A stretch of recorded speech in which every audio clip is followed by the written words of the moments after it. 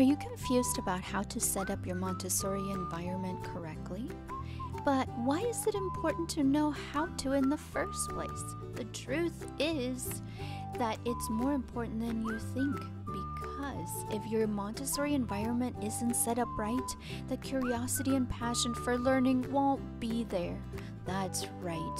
But what can you do? How can you learn? Easy. Join the 3 steps to organize your Montessori Environment Showinar.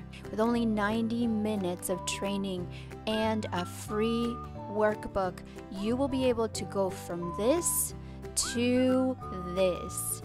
Hi, I am Tanya, and I teach Montessori lovers how to create smooth, successful Montessori days.